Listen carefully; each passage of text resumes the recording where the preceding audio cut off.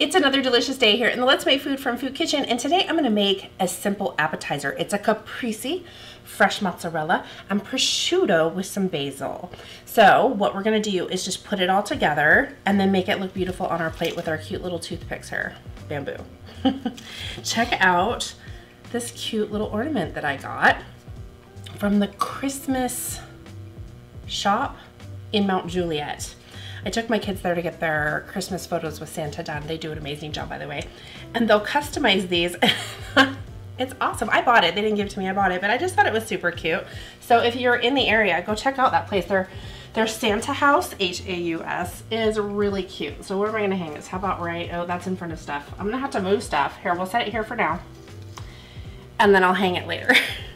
So I have my serving platter, my toothpick, some basil, and then I have these little grape tomatoes that are already washed, some fresh mozzarella. Then I have a couple ounces, this is boar's head prosciutto, salt and pepper, and that's all that I need. Now, the nice thing about this recipe is if you've got somebody that doesn't like prosciutto or that's vegetarian, you just make some that don't have it. That's the only difference between the two. What I want to do is just get right into assembling, and then I'll chop up my basil. What I need is my 3 main ingredients and a toothpick. So what I'm going to do first is I'm going to put on the tomato. Then I'm going to take a slice of prosciutto, and this is the slices that I have, so they're little, so that you can kind of gauge what size you want to look for. And I'm going to basically ribbon it like so. So it'll look like this from the side. Do you want me to do it from the side? Hold on. Let me undo it and then do it again. So it's just ribboning like this, okay?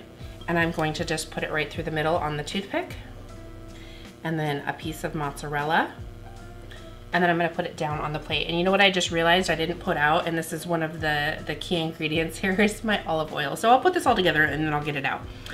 So I am gonna go ahead and do all of these. And I've got, I think this was 10 ounces, a 10-ounce pack of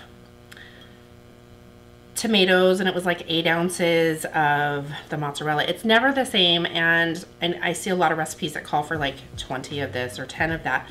I just get a package. Get a package. The prosciutto, 2 to 4 ounces will probably be enough if you're using the prosciutto. Less, obviously, if you have people that are vegetarian and not going to be joining you for that. So just make as many as you can that you think you need with the size packages that are available to you, because they're always different at the store. Different brands have different sizes. Yeah, so just don't stress about the quantity. Oh, I can't find an 8-ounce package of. Don't worry about it. Just get what's available. If you think you need 2, get 2. It's fine. I'm sure you'll eat it, right? Okay, I'm gonna finish these up and then we'll move on to the next step.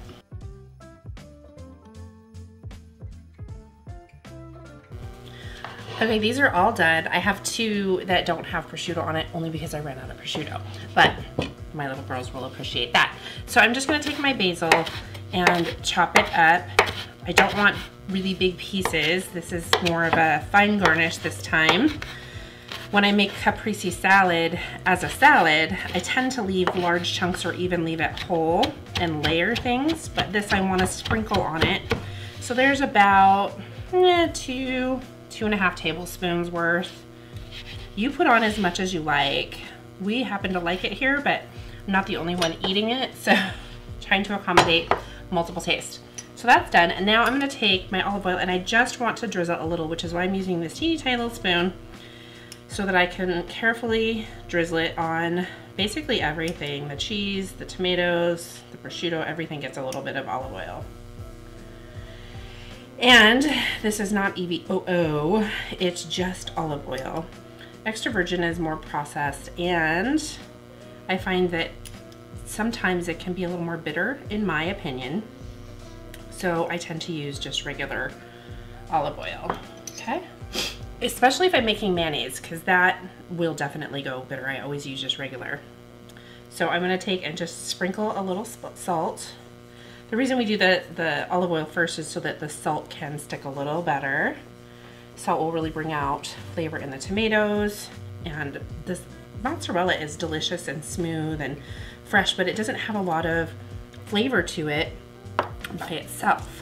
So now I'm gonna take pepper. I'm only gonna put pepper on half of it because not everybody likes pepper. So I'm just gonna crack pepper on this side I'm gonna leave this side alone. And I staggered my skewers so that they would be easier to grab, but hopefully people grab from the ends and then work their way in, but you never know.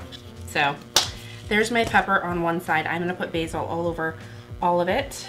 And as you can see, this process goes very quickly. It's almost done already, okay?